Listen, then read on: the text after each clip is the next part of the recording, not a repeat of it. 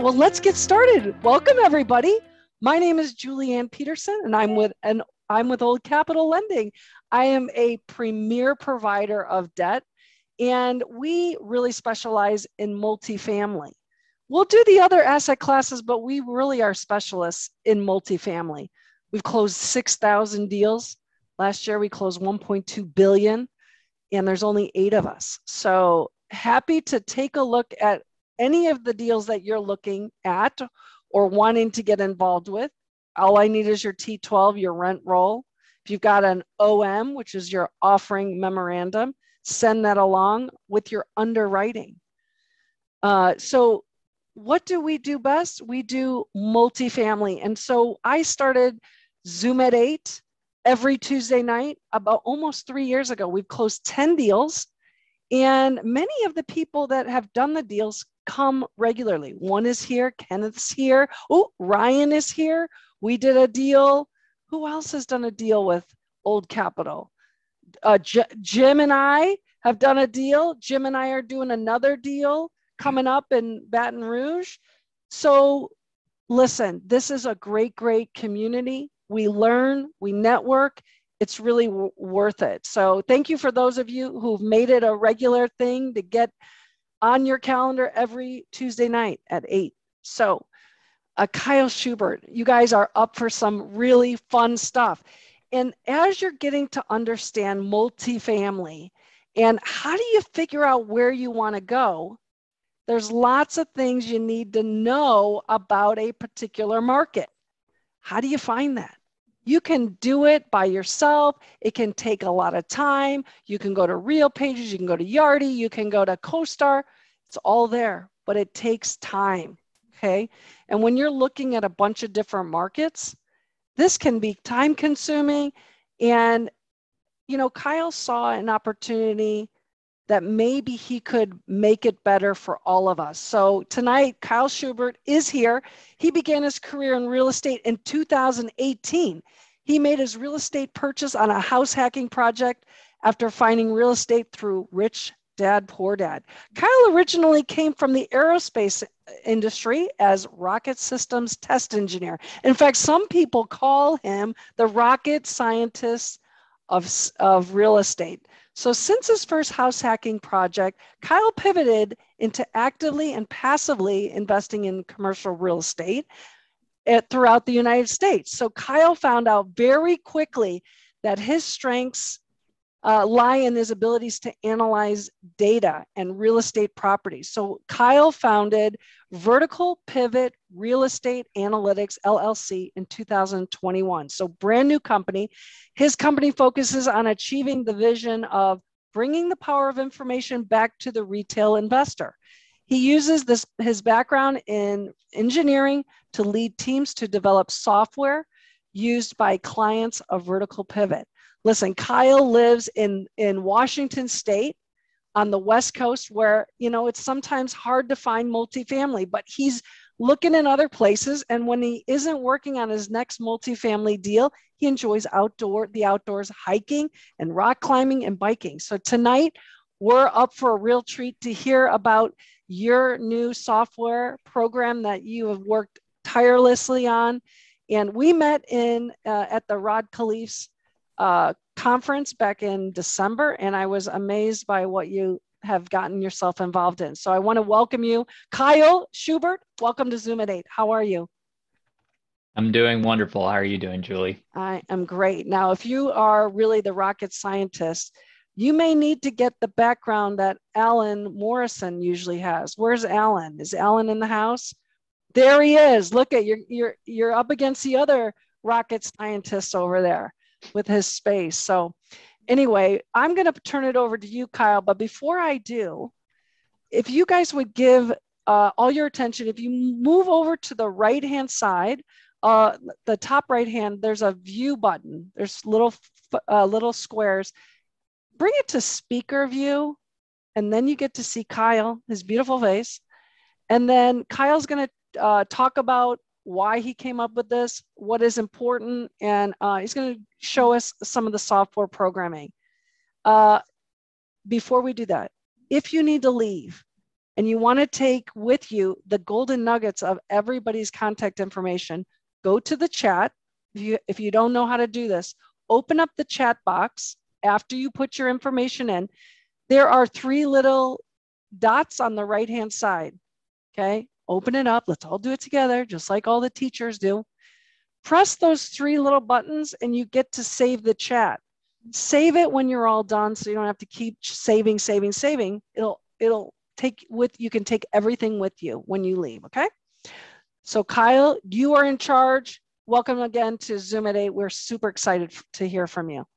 Awesome. Thank you so much, Julie. And I'm really, really excited to be here. And so just a couple of quick things I wanted to add to the introduction. I'm really excited to get to know you all. And I think that one of the biggest things when I was first getting into this space in real estate investing is that there's a lot of rules of thumb that people use of like, this is why a market is really good to invest in, or this is why this particular market's better than this other market. I really like the idea of data. I'm a data hungry person, and my background in engineering and software mechanical engineering, helped me think through risk postures of, a real estate asset in those terms of data. How does this particular asset or this particular market compare? So with that, I'm excited to jump in. I'm going to present my screen, Julie. Sure, you're ready to roll. Sweet. So let me just do this view and we'll go from here. So like Julie said, I'm the founder of Vertical Pivot Real Estate Analytics LLC. And so today I'm going to be going over kind of real estate market analysis tools, as well as, how does one even figure out what's a good market to invest in? And there's a lot of different ways to interpret, but we can go under one methodology. So I'll just hop right in.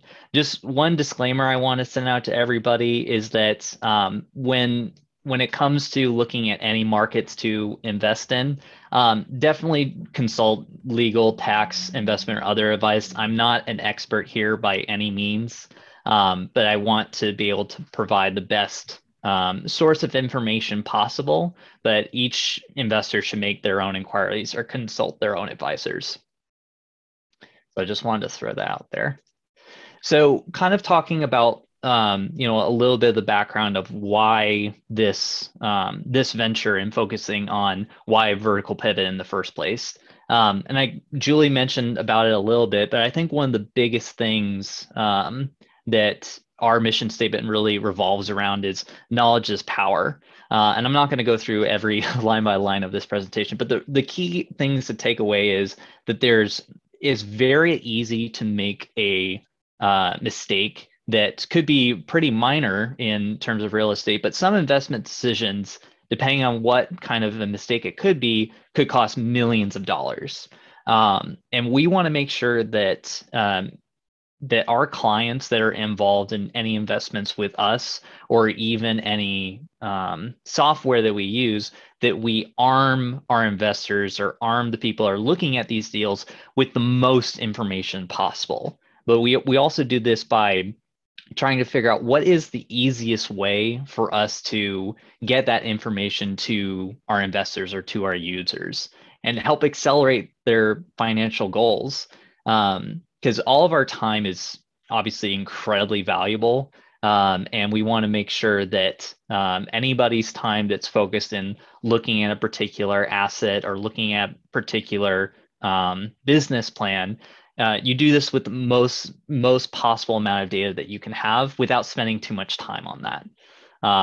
But the real challenge when it comes to data is not that it's hard to acquire or it's hard to be able to piece it together. What's really challenging is that there's a ton of data out there, and I'll go into this a little bit more, but there's a lot of different cities throughout the United States.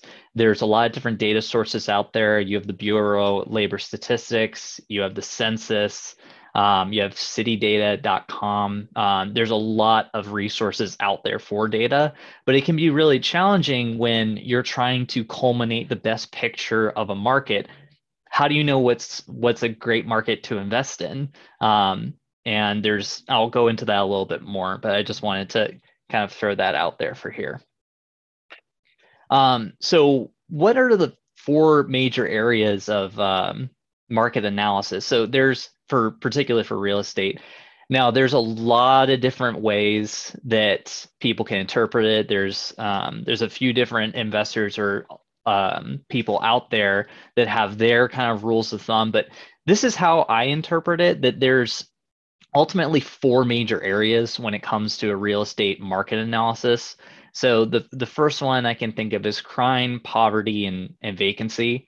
And really that ultimately comes down to how hard is it going to be to find a tenant for the property that you're going to be looking at. Is the vacancy very, very high on average for this area? Is the crime very high for this particular area or others? Then the next one is jobs and job mix. Like where are the jobs going? Are the jobs going into an area that is growing very, very quickly and are bringing even more population into the area? But it's also considering, what's the mix of jobs? Is it pretty heavily towards one particular area? Is it focused towards manufacturing, or is it focused towards mining or oil production, like some areas in Texas? What is that perspective? And the other one is pretty obvious, is the idea of population. How well is the population growing over time? Is it declining? Is it pretty stagnant? Or are we seeing, very, very high growth, like some of the areas throughout the United States and the big metropolitan areas? Or maybe some of those secondary and tertiary markets that not a lot of people know about, but are growing at a very, very fast rate. And then the last one is going over house value. So really, this comes really at a really important piece in this whole perspective, because house value, if it's growing at a very, very fast rate, is going to make it a lot more advantageous for people to rent than it is to buy if the purchase prices of these houses get very, very large. So that's one thing that's really important to look at in this perspective. So I'll just go on.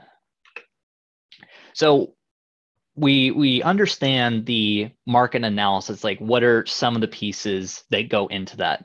But coming a little bit back to the data, when you're just looking at places in the United States, there's over 29,000 places in the United States. Now, those are cities, towns, small census designated places. And you have to ask yourself the question, what are the good places to invest? And this is not a really straightforward question, or this question doesn't really have a straightforward answer. There's a ton of different metrics out there. And like I was mentioning earlier, some of it is very useful data. Some of it is not very useful data, and people can, spend a lot of time in one metric, but don't have a justification as to why they're going down that particular area. And like I was mentioning earlier, if you want to be competitive, you want to be spending as little time as possible. If you're going to be looking at a brand new market and for a property you just found, or maybe you're trying to grow and expand your real estate portfolio in secondary and tertiary markets around your primary property or primary asset. And so in some cases, your backyard might be okay for a particular kind of asset class, but when you're trying to be competitive and look at a bunch of different areas, that might not be the best market for you to invest in. You might want to invest out of state or maybe a couple counties over.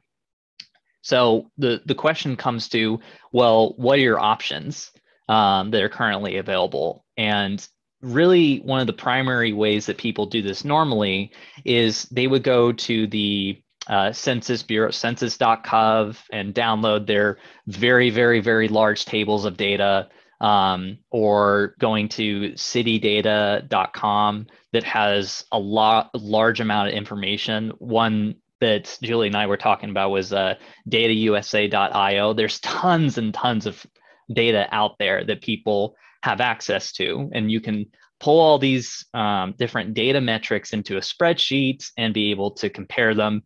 But that, once again, that takes a lot of time. If you're looking at 30 different markets, or if you're looking at 15 or 10, and you're hopping back and forth between them, it can be hard to keep all the information straight. And especially if you're looking for a new market, that can be challenging. So, okay. So what is the solution here? Well, Vertical Pivot Real Estate Analytics created a tool. There was an older version of it that was just allowed a user to type in an individual city and be able to compare those different market metrics. Now, this new version that we just launched this week is what we call Market Analyzer V2. It allows near instantaneous ability to view multiple markets up to 75 at one time. It also helps showcase the ability to, understand market trends for the markets that you're currently investing in, or if you're looking at a new market or a group of markets and you're trying to advertise to your investors to show that this is a great investment opportunity, this is a great tool to be able to use it for. We also developed this tool in-house, and it uses only trusted sources of data. So we get all of our data from the Census Bureau, the Bureau of Labor Statistics, and other trusted sources. So with that, I wanted to jump right in to showcasing the tool. But before I get too far into that, does anybody have any questions? I do. So with this analyzer, is it like, is it already set up? I mean, if you're looking for a specific area or a specific market, then everything just pulls up right away, or like, like whatever metrics, like the job market, population, tertiary market, and all that stuff, it just pulls up, and no need to kind of look into other things. Let's get into this, Andy. I can tell you're very excited. Yeah, no, that's a great question. And this tool, this is the current platform for the tool that someone can access. So when someone is wanting to understand like a group of markets, let's just go ahead and start typing them in. So this tool has a type ahead feature. So when you're looking at particular markets, you just hit the down arrow after you type a couple letters and able to look at a few. And so I'm just going to type in a few that I know in Texas, my neck of the woods, a area I don't recommend investing in, and let's pick Austin. Can we get several of them, since there's a lot of people in the room? Omaha, Nebraska. Anybody else? Who else wants to see their data? Fort Wayne, Indiana. Cincinnati, Ohio. Okay, Fort Wayne. What was the other one? Cincinnati, Ohio. Okay, Cincinnati. San Antonio. Houston, Texas. Detroit. Columbus, Ohio. Who else? Charlotte, North Carolina. Anybody else? Salem, Oregon. Salem, Oregon. Let's throw Port. Arizona. Let's Port. What's the Arizona one? Tucson. Good. Grand Rapids, Michigan. Louisville, Kentucky. So how long is it going to buffer before all this information comes? It can do 75 at one time. Oh my gosh, that's amazing. Let's get Louisville, and then let's see what it comes up with. Louisville. Where do you need, Candace? Hendersonville, South Carolina. I want to see tiny towns. Hendersonville, North Carolina? North Carolina. North Carolina, yes. Yep, right there. All right, let's try this. All right.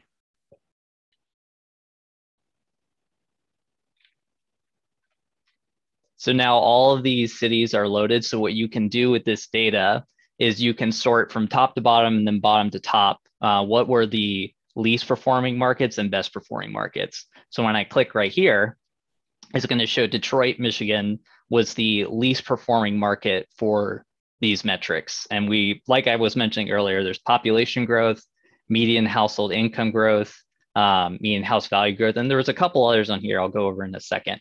But I can click this again to see what was the highest performing market, and it happens to be Austin and my neck of the woods for population growth. But you can look at any of these metrics that are on here to see what's the best area to look at for that particular metric. So for all these areas that's shown here, just kind of going down this line, it's the same things that we're looking at. Right now, the data is looking at population in 2011 to 2019. The census is going to be coming out with the 2020 data in about a month. It was a little bit of a 2-year delay from when they're going to post that data because of COVID. But as soon as that data is available, then people would be able to see it here in about a month and a half or so. And same thing with median household income growth. It's looking at, how well is the income stream increasing for that particular area, and then house value growth is kind of very similar. But all of this is from the census for here. And then the median gross rent growth is looking at, once again, 2011 to 2019. This particular data is very interesting because when you look at 2020 and 2021 data, unfortunately, this data is when you're looking at it, it's not as current as a lot of investors would like it to be. And that's important because when you're looking at a tool like this, it's trying to paint the context. And we have some things in the work that I don't want to announce just yet, but it's going to be really, really exciting that we're going to be able to get current monthly rents for a particular place within the past 12 months. But I don't want to announce that just yet, but that's our plan here, is to replace this with current rents of the past 12 months for different sizes: 1 bedroom, 2 bedroom, 3 bedroom. And then finally on the right is something that we've added relatively recently, is looking at what's the most dominant industry for a particular area. And so if you go down this list, you might see that, a particular area like Dallas has its highest percentage of market share, which is this number right here, in construction. And so that might give you some understanding as to what the distribution is for the industries in the area. This one in particular is great because a rule of thumb, as some people say, is that you don't want to have more than 20% of an industry market share for a particular area. So the fact that it might be in construction in Dallas is okay because you would have an 11% market share for that. And then vacancy Can you say that again? I'm sorry to interrupt you. No, it's fine. Can you say that again? Because that is a key metric, what you just mentioned. Yeah. And everybody no might want to take a note on that. Yeah, no. So one of the rules of thumbs that people have when it comes to job mix is that you don't want to have a particular market more than 20% of the total market share. And that might give you a clue as to a particular area if that market were to get hit very hard during a recession or for some other reason. You can feel confident if there's a good dispersion of market share below 20% of any one market. And from a lending standpoint, we're going to want to know that as well, because that will impact your residents. Again, if they are all working for ABC company and ABC company has layoffs or closes, all those people are going to be displaced. They're not going to be in your properties. So it's real important to understand that. Mm-hmm. Yeah. Can you show an example of a city that crosses that threshold? Yeah, oh, here's a good one that's actually really close. So I'm going to clear this. Before you clear that, everybody wants to see, we put some data out here. So let's look real quickly. Are there some of these, this information that you didn't know that may be interesting? Salem, Oregon, let's look at that. Population growth is 10%. Okay, what are the metrics, Kyle, or criteria that we're trying to aim towards as a target for population growth? Mm-hmm. Yeah, no, that's a great question. And I have this actually currently built in as, hard-coded values. So what I mean by that is anything that's colored in green is population growth that was higher than 10%. And that's what I would consider to be my rule of thumb of a target, is looking at an area that is higher than 10% growth. But everyone has different perspectives on this. And so we're trying to have those to be able to be adjustable. But right now, as a target from 2011 to 2019 is a 10% growth for population. What's that Is it second? possible to ask you to populate the table based on some criteria, like show me all the metros in Texas more than 100,000 people?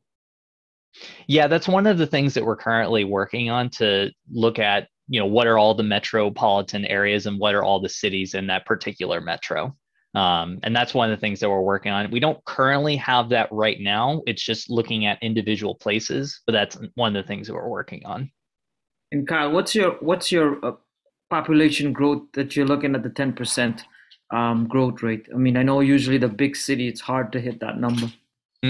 Yeah, no, that is a really, really good point. And with, some of the bigger cities, so like San Antonio, for example, actually, let's go down to the ones in yellow. So some of these cities, you make a really good point that, getting that 10% for those larger cities might be a little bit challenging, like 200,000, 300,000. But that's why we don't use one metric to see the entire story of a particular market. If the market is pretty stagnant, but there's in population, but there's still growth in other areas, that might still be okay. And you might actually find something that is not as competitive going in that market because people are only looking at population. Does that make sense? So looking at Tucson has been a very strong market in the past. And it's interesting that we've got yellow, and red. So maybe you can bring us some understanding of, hey, this might not be the best place for us to consider. Yeah, and one thing that I've learned is that a lot of people are comparing longer time periods. So I think Neil Bawa looks at 2000 to 2019 or 2000 to 2020. So this data is looking at a little bit more in the near field of 2011 to 2019. So as to why a particular market is declining, that really kind of comes down to understanding the market a little bit better than I would. But this is what the data is showing, that from the census, this is what they're seeing in terms of declination of a market. Can you find out for last 3 years of data? Because Tucson market is very hot, right? I'm sure the population is going up, so everyone is trying to buy properties there. So in your tool, can you just do last 3 years of data? So currently we're looking at, the past 10 years, but one of the things we're going to be implementing is, the 1 year data. So looking at every single year. The thing to keep in mind when it comes to this data is there are margins of error.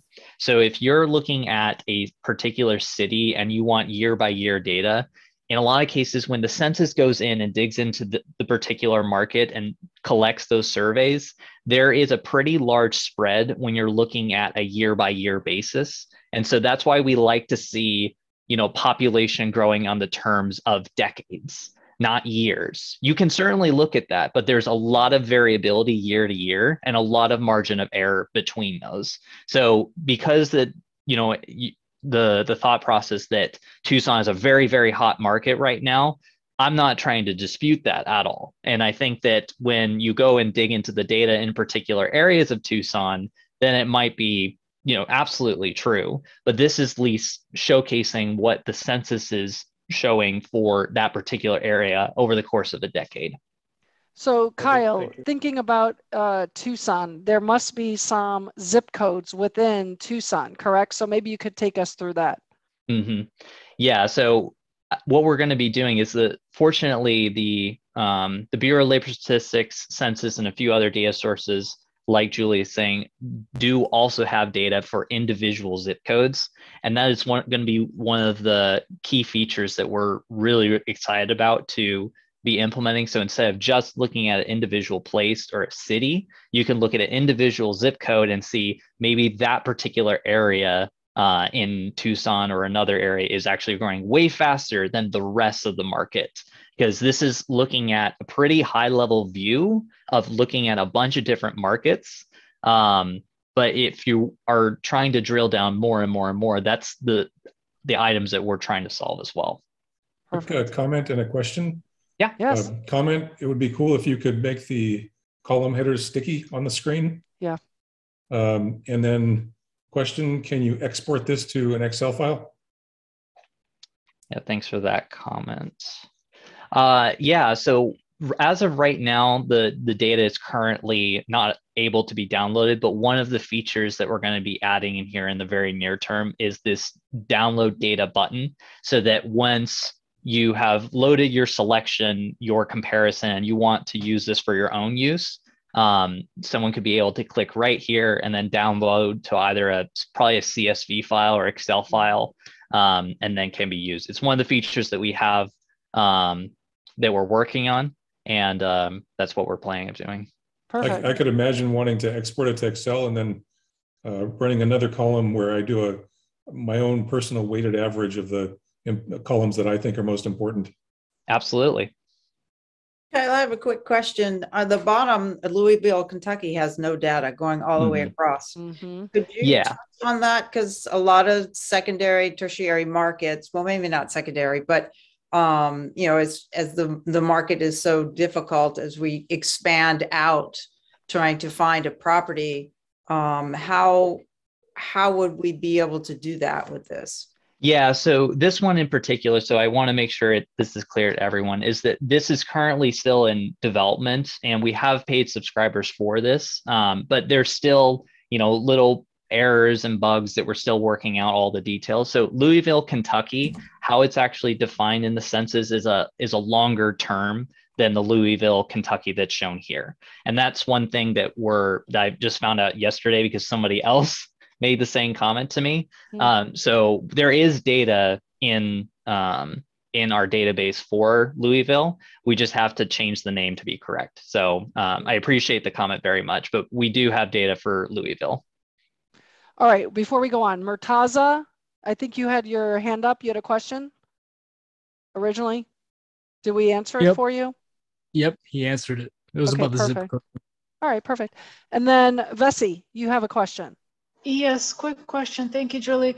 What is the data source, Kyle, for the rent and vacancy? I'm guessing the demographic and job is coming from census and BLS, but curious about the rent and vacancy data points. So the rent and vacancy is also coming from the census. Yeah, the census has a lot more data than you think. Thank you. All right, Clayton has a question. Are the data columns fixed, or do you have other data to compare? For example, can you segment the age of the population growth? Ooh. Segment, I'm not quite sure I understand the question. Would it be break them down in 15 to 20, 20 to 30, 30 to 40? I don't know. Is that what you're thinking, Clayton? Yeah, I'm thinking more like, is the report that you're showing, is it static, or what is it dynamic in the sense of, you know, I want to see median household income growth for whatever reason, right? I want to see some other data points. Is this report static, or are there other things that you could add and remove from it and other filters and things like that? Yeah, so that's a great question. Thank you for asking that. So that's currently one of the big comments that we've gotten quite a bit from folks, is that we want to be able to look at only things we want to look at and arranged in the way that I want to see them.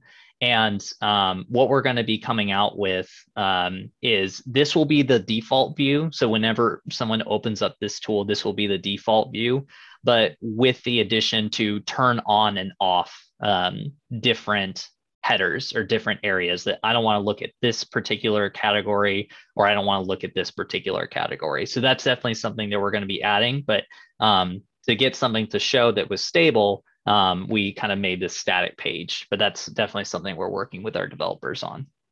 No, that's fine. I mean, it's good data set that you've got going right here. So thank you. Yeah, no worries. All right, so we've got about 5 to 6 minutes. What else would you like to share with us, and your closing comments? So what I'll do is don't fret too hard for folks. That this data is still there if anyone wants to take a look at it later. But there was a question earlier about a particular area that seems to be a very high towards one particular industry. So that one in particular is Midland. Midland, Texas is known as an oil town. So if I go analyze cities for that particular market, you'll see that it's not quite 20%, but the dominant industry for Midland, Texas is mining, quarrying, and oil extraction. And that's where you see this 20%. So that it might look on the face to be a great market to invest in, but this gives you what you could call a clue as to if something were to happen to oil in that particular area, almost 20% of the industries in that area could be affected. Could you show us Killeen? That's going to be a heavy military town. I'm curious what that shows like. Yeah, we can do Killeen, Texas. I don't think the census actually pulls it out by military, if I understand it correctly. So this I think is looking at, would have to double check. But yeah, Killeen was one of the areas that when the census data was pulled in, they're not actually showing Killeen as dominated by military, but this is showing healthcare and social assistance. Well, that's because the military doesn't have to report themselves as living where they're stationed. So they can report themselves as living where they are from. Right.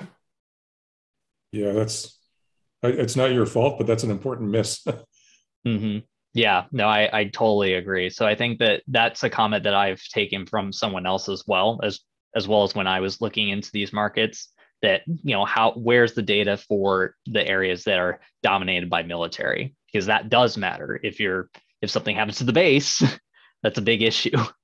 Yeah, whether it's a shutdown or a deployment or anything. I mean, there's a lot of different risks that go with military. Absolutely. Yeah, a great comment.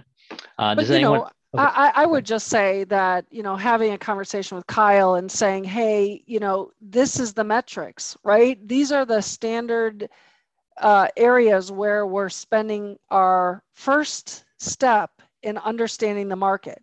So you're in Ohio, you're looking, you say in your head, I want to go to Omaha, Nebraska, but you know nothing. You could dig through the data by yourself, but you know that we're looking at these 5 different criteria. Why not utilize this type of software program so you can get immediate information instead of spending 40 hours to figure it all out? You've got it in a minute, 2 minutes. It gives you a good level set to then dig deeper. If there is a military base there and they can't get the data, there is a military base there. Well, then how far is this project from that military base? So these are just getting you into those markets, and you have to make some assumptions along the way as well. Any points to that, Kyle?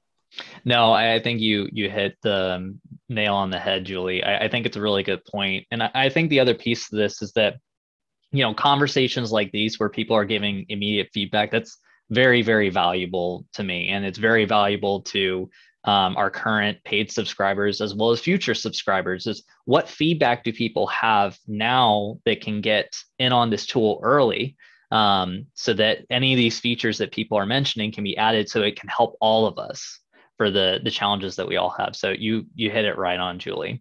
I'm curious, Kyle, how do we, A, get more information about this, and B, how do we get a hold of you so that we can, if we have got solutions or what we'd like to see, to give you that feedback? Yeah, so I think the best way, so I actually have my contact information right here, and I'll also put it in the chat. But yeah, if you're interested about being a potential subscriber for this tool, or just want to give some honest feedback, please either shoot me a call, text, or shoot me an email. I'm very, very interested to hear your thoughts. And then anybody that becomes a potential subscriber to this tool will have access to all the features that we get added at no additional cost to them while we're slowly building up this tool. So I have to know, how much does this cost? what's the subscription time frame? Kind of break us down with that. Yeah, so let me go back to this real fast. So for everything that I just showed, up to looking at 75 cities at a time and constantly updating different data sets to make it easier and having additional features. Right now, the subscription is $99 a month, then it can be canceled at any time. So if you get into this tool and you realize that, this is not really for me, no harm, no foul. We're still in beta and understand that people want to make sure that their time and their money is going to very effective places. So I totally understand. But that's the current subscription for this tool. And the other thing that I'll say is any new features or anything new that we add to this tool from now until it's fully launched, will it be no additional cost to our beta subscribers. So when we add in current rental data, when we look at how do we search for if it's a military town, all of those features and comments that we add would be at no additional cost to our early subscribers. Fantastic. Your most current data is 2019. Any idea when you'll bring that forward? So the census is going to be bringing out the 2020 data in about a month. They said March 7th is when they're going to have the 2020 data available. And that's the current data set that the census has. And we're going to be bringing in the Bureau of Labor Statistics into this data set as well, which is monthly for areas that are above 25,000 people. So when you get the census data for 2020, will that update all the columns? Yes. Okay. Any questions before we go? I do. So what I'm getting at is the basics of a market analysis, where if we are, if we're pondering to target a market or something, then this will be a great tool to kind of like get the basics of the market. And then if we want to dive deeper into the market, then we would have to do our own research on that, right? Mm-hmm. Correct. Yeah, currently, I think something to point out in this disclaimer I have hidden here is that this particular tool is not a substitute for due diligence in a particular market or a particular area. It just helps accelerate that process. And what we're eventually trying to get to is looking at an address by address level so that folks don't have to be going anywhere else. But once again, this does not replace due diligence on a property. I think you said it beautifully, Kyle, and everybody needs to understand that data drives decisions.